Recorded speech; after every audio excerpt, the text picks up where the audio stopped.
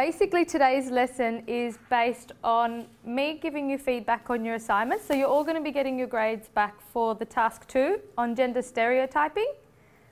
And what I'm going to do is talk to you about that as a class first, so that you can understand the progress that you made, where we're going. And then at the end of this talk, Penny's going to take over and teach.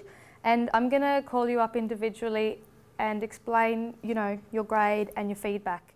Savasti Redwood is one of my pre-service teachers this year.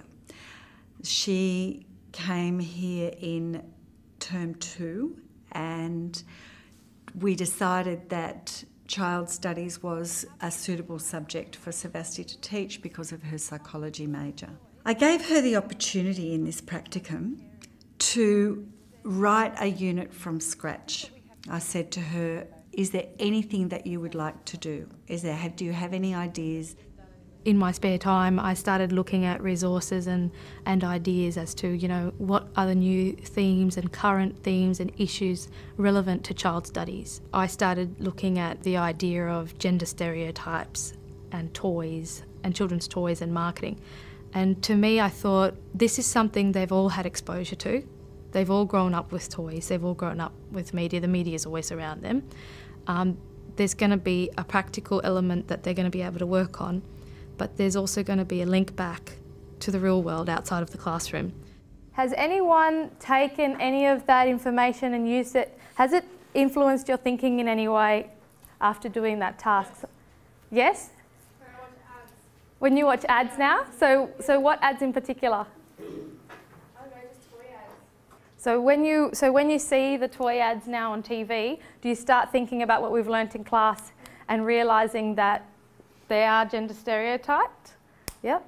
Any specific stereotypes that really stand out?